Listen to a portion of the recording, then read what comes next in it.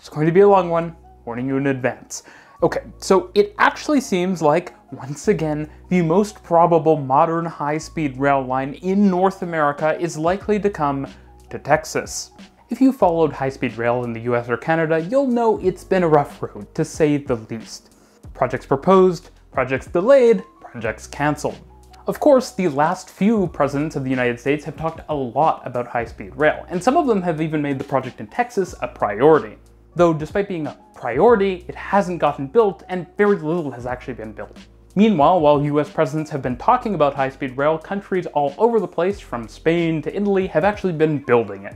But ever since it became clear that Amtrak was going to be getting tens of billions of dollars of new funding for high-speed rail, thanks to recent infrastructure bills, and Andy Byford, a man who has run more transit systems than many people have used, was getting on board to Amtrak, the question has sort of been on everyone's mind. What is going to happen? With this much money and a man who was named Train Daddy running the show, clearly something must be in the works. And then the news dropped. Texas Central Partners, who has very slowly been advancing a plan for high-speed rail in Texas over years and years, is actually looking to work with Amtrak to advance high-speed rail in the state. And one of my favorite transit leaders, Andy Byford, was even quoted as saying the Dallas to Houston corridor has great potential. But what is Texas Central? Is this a good use of high-speed rail money? And could this project finally break the seemingly endless deadlock of high-speed rail projects in the US? Let's find out.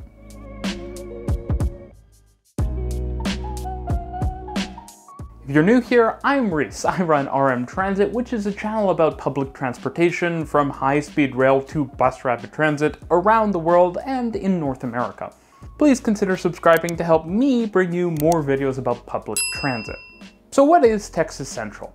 Well, the project would be a new high-speed rail line, roughly 250 miles running from Houston to Dallas by way of a station near College Station, home of the very famous and very large Texas A&M University.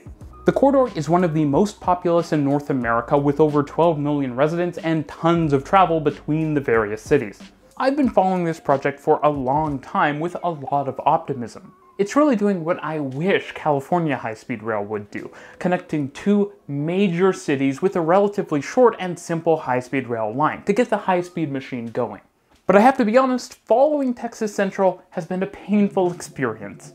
It steps forward and then there's a legal challenge. It steps forward and then the CEO steps down. But the project has kept crawling along, securing major legal wins and even signing on Renfe, the Spanish rail operator famous for operating high-speed trains all over the place, to sign on to the project.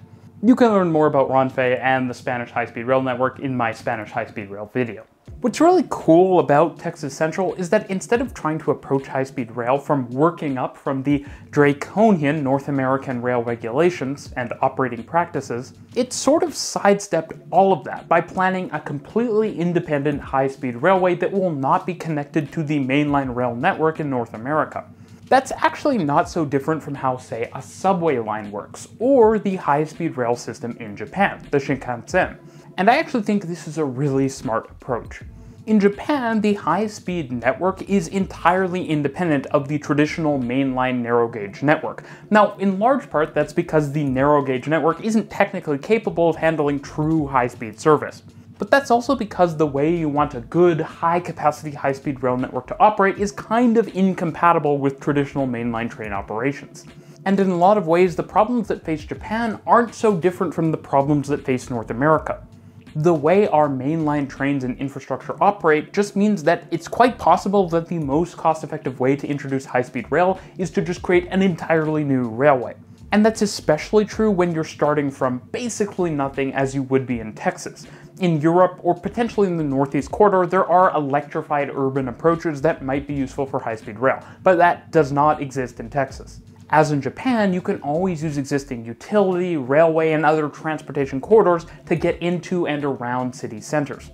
With this approach, you're building what you need for high-speed rail and nothing more, so no infrastructure built to be compatible with multi-mile long diesel-pulled container trains. To be clear, this is not exactly what the US has tried to do historically. Amtrak's Northeast Corridor is more or less an interoperable North American high-speed rail line, albeit with higher speeds and the bespoke access signaling system that allows for better operations and capacity. And then there's the new kid on the block, Brightline, which has been building cool and useful new rail projects that interoperate with North American freight, at least so far, and use existing trains designed for North American operations, meaning they're heavier and probably slower than they could otherwise be. Of course, adopting the Japanese model of high-speed rail network construction isn't an accident, because the line will actually use Japanese Shinkansen rolling stock, an 8-car variant of the N700S Shinkansen model to be specific, and the line would also use standard Japanese overhead line electrification, 25 kilovolts AC, as well as the digital ATC signaling system that's used on the high-speed network in Japan. Adopting these complex technical systems from Japan, and probably a lot of their regulations and standards, seems like a better idea than trying to reinvent the wheel for North America. Again, especially if you can build an entirely new independent system. And to be fair, in a lot of ways, this won't be the first system to adopt the Japanese standards for high-speed rail. China, Taiwan, and India all have or are going to essentially do that. Indeed, Japan isn't just exporting its subway building know-how, but also its high-speed rail building know-how. By choosing to use the very high-performance but lightweight Shinkansen trains, Texas Central needs less expensive infrastructure, can design a more flexible route, has more capacity, and riders will never have to worry about being shoved into a siding while a freight train drives by. Now, there are 3 stations along the route, and there are actually some really nice, not final, renders of what the stations could look like. The stations look big, bright, open, and full of spaces to wait for your train, sort of like the lovely Brightline stations crossed with London Bridge. And the stations are designed to have indoor connections to adjacent development, as well as large pickup drop-off areas and bus loops, which reminds me a lot of Shinkansen stations in Japan. The Dallas station is just south of downtown, connected to the K. Bailey Hutchinson Convention Center, as well as being close to multiple stations on Dallas's fairly extensive DART rail system. It seems like the plan here is to have 4 platforms elevated above ground, which is fairly typical for a major high-speed rail station in Japan. And 4 platforms should allow for trains every 5 minutes or so, which is very high capacity, meaning 8-car trains should probably be fine, and also just really good from a service perspective. I can also already imagine incredibly cool videos of the Dallas skyline with Shinkansen bullet trains traveling in front of it that are currently just a figment of my imagination, but would be really cool in the future. Now, roughly 2/3 of the way south to Houston, you have the Brazos Valley Station, which would serve College Station as well as Huntsville, which have universities with a combined student population of over 100,000, which will be a fairly quick bus ride away. And that includes Texas A&M. It's also fairly likely that this station, given its fairly rural location, could have a lot of transit-oriented development built around it, forming a sort of new town. The station's design is nice, like the stations in Dallas and Houston, and it appears like it's going to be at grade. I'd imagine it will also have passing tracks so that you can have some express services that are a little faster from Dallas to Houston, and then stopping services which stop at this station. Finally, we get to Houston, which has a worse station location than Dallas, being about 6 miles northwest of central Houston, near a highway interchange, which, depending on how you look at it, could be a good thing or a bad thing. To be fair, this station also does look beautiful, and given the inevitable improvements to transit service and transit-oriented development in the area, it's unlikely to be a wasteland for very long. So with the stations out of the way, what does the actual route look like? Well, it's going to be, as I said, around 250 miles long, and over half of it is elevated above ground on a mixture of viaducts, as you would commonly see in Japan, and embankments. This will allow farmers whose lands the train right-of-way passes through to still access all of their land easily. Service will be fast, as you'd expect, with trains traveling at over 200 miles per hour, and they'll do the end-to-end journey in less than 90 minutes. Meanwhile, driving between the locations in Dallas and Houston is at least 3.5 hours at the right time of a good day. That means even accounting for the probably inevitable several-mile last-mile journeys in both Dallas and Houston, the high-speed rail service is going to be way faster than driving. And that's before the inevitable densification around the stations. That means that many people will be traveling to a location that's right at the station anyways. Even if in the first few years before the transit's fully connected up you have to rent a car, or more likely grab an Uber or a taxi, you're still coming out way ahead in terms of travel time. And in a lot of cases you actually probably won't have to, because Texas's big cities have fairly extensive transit systems, and they're growing quickly. And it's actually going to be faster than flying too. The flight between Houston and Dallas is an hour, and given the sizes and distance of those airports from the city centers, the time it's going to take you to get to the airport and get through the airport is also easily more than an hour. So high-speed rail is looking really good. Given the project is leaning in the might actually happen direction, I think it's also sort of interesting to talk about how that initial phase from Dallas to Houston could be extended to make the network even more useful. The obvious initial extension completes the Texas Triangle, extending the line from south of Dallas to Waco, Austin, and San Antonio, adding another 5 million residents to the catchment area of the system over around 200 miles of track. Now, to be fair, the density of residents on this new leg of the system would only be around half of the initial segment, but hopefully you could get the construction costs down and do more transit-oriented development to drive ridership up. And to be fair, Austin and San Antonio are growing really quickly. And then there are a number of suburban extensions that look really good, that would help extend the system to more parts of the cities, reducing the last mile problem and effectively bringing train service to more people. In Houston, a 20-mile extension could add 2 more stations, providing a city center connection and more coverage of the suburbs of the city, providing a southeast, central, and northwest station for Houston.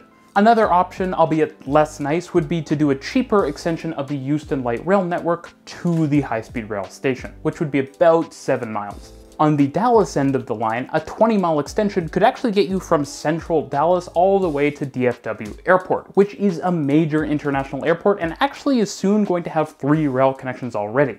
The additional high-speed connection would be super valuable though, because it would allow people from all over Texas to access the really good roster of international flights from Tokyo to Paris from Dallas-Fort Worth. This would create a bit of a Netherlands situation where people from a ton of different cities could be connected to a single giant airport with international air service. Even better, you could then create another spur off of this branch to the airport to connect to central Fort Worth, providing a lot of coverage of the Dallas-Fort Worth area similar to with Houston.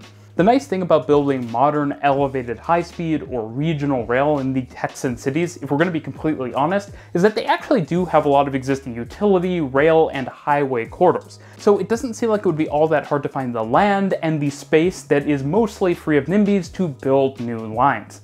At the end of the day, all of these extensions would give you a roughly 600-mile, 10-station high-speed network that would cover the vast majority of Texas's urban population and provide a really good service. You could even go beyond Texas, although it's less clear if it would pencil out.